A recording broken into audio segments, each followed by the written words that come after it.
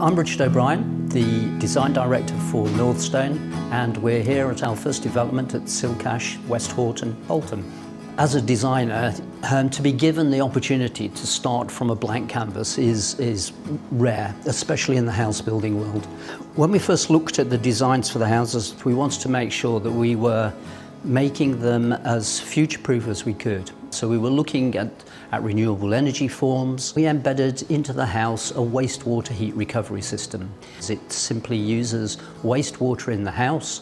It heats the cold water coming into the house that goes to the boiler using that renewable technology, and because of the insulation levels that we've put into the house and because we've used a combination of double and triple glazing, gas and electricity bills for our entry-level two-bedroom house for an entire year are around about £150.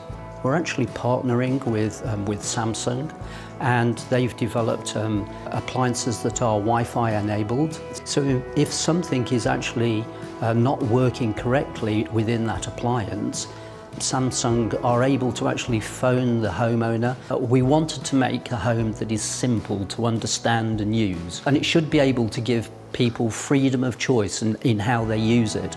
Once you've done that, that home then should in theory become a happy place. And happy places actually make for good people because they carry that happiness. It goes on beyond the house itself.